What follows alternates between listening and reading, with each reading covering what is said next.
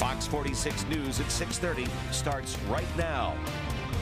And right now at 6:30, as Ardrey Kell High School's football team starts the second half of the season and tries to secure a spot in the playoffs, they're getting a boost from a special member of the team. Fox 46's Grace Remington visited the Ardrey Kell Knights football program to learn more about their 12th man.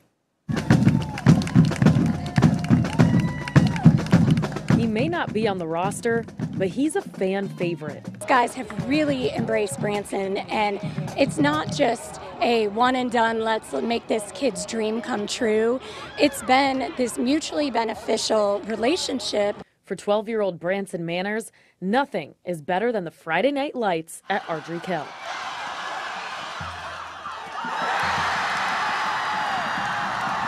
Coach Jackham has kind of become our Santa. You ready, man? You ready to go? We're gonna see the guys? All right, let's go.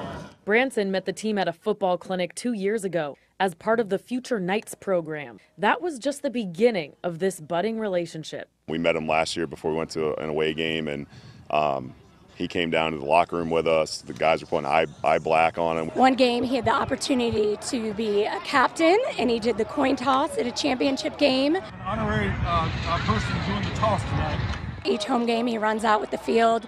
He wakes up every Friday morning asking about the game, if it's a home game, and how his boys are. A middle schooler living with Down syndrome, Branson's now the most popular guy on campus. He's awesome. He's everything that's right with high school football. He's here at every home game, and when you see him, he just puts a huge smile on your face, and it's been great. I think our kids are more excited to see him than he is to see them. But this is about more than just football. When Branson was born, the first thing I thought was, I'm going to love him fiercely. The second thing I thought was, what does this mean for his life in the community and friends? And it's scary as a mom to think about that. Fast forward 12 years, and I look at this as he's involved with a high school football team where they're doing it truly as friends and peers.